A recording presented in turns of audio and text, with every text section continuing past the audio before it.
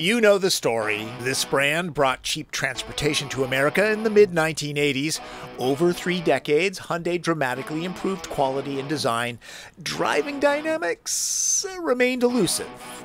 Until now. This is the new Veloster N.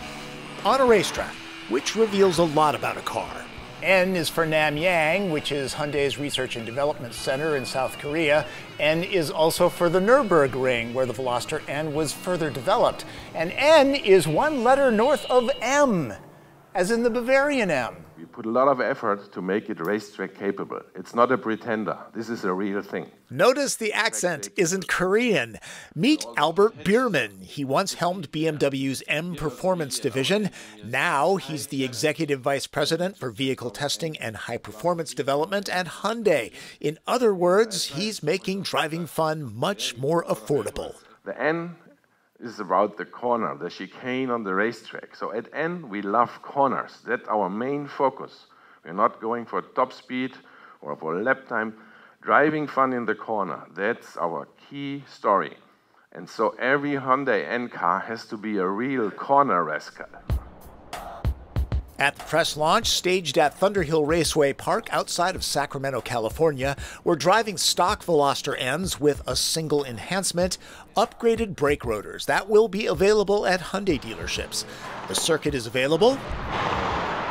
So is an autocross course. To keep costs down, Biermann's team developed high-performance components, like the brakes, in-house. Walking up to the N, you'll notice the red accents, of course, but other functional enhancements include a new grille, LED headlights, proper venting for the engine and binders, plus this that doubles the downforce. But wait, there's more. The adjustable suspension is active in all modes. There's more oomph, too. Veloster's 4-cylinder is upgraded to a turbocharged 2-liter engine. Normally pumping out 250 horsepower and 260 pound-feet of torque.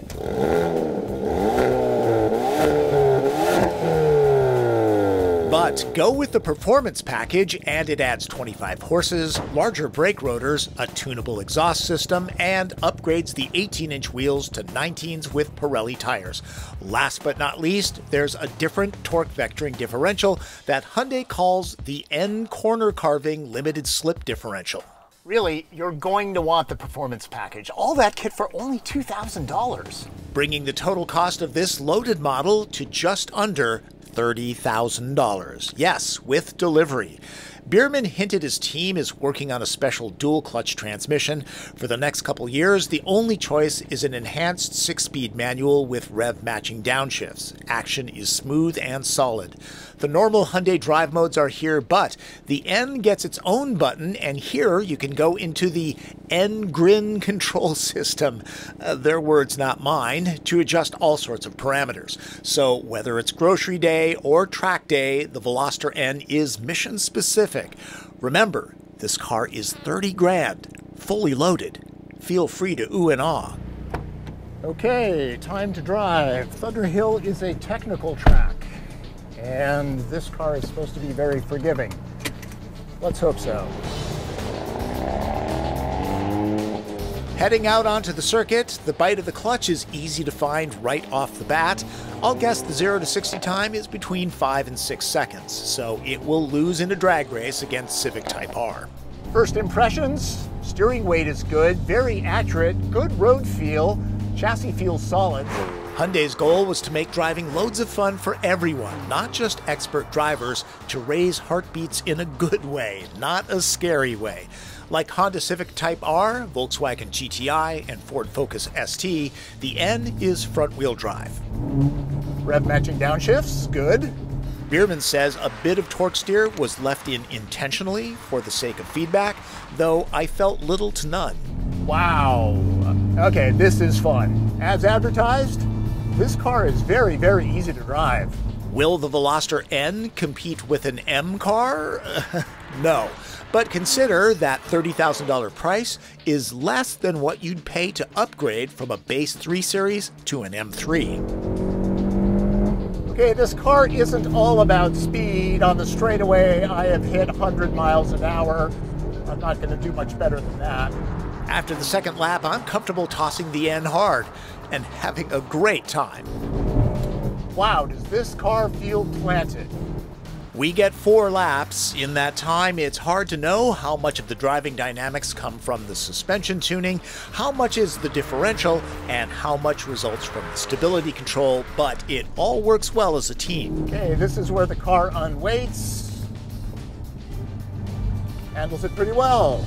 I'll admit to making a few mistakes, but because the car communicates clearly, the limits are easy to feel. In other words, I'll not be using the runoff areas today. Between the limited slip differential and all the electronics feathering in, this car is very easy to drive. I know I keep saying that, but it's the truth. This thing is a lot of fun, man. It's amazing how quickly 4 laps go by when you're having a blast.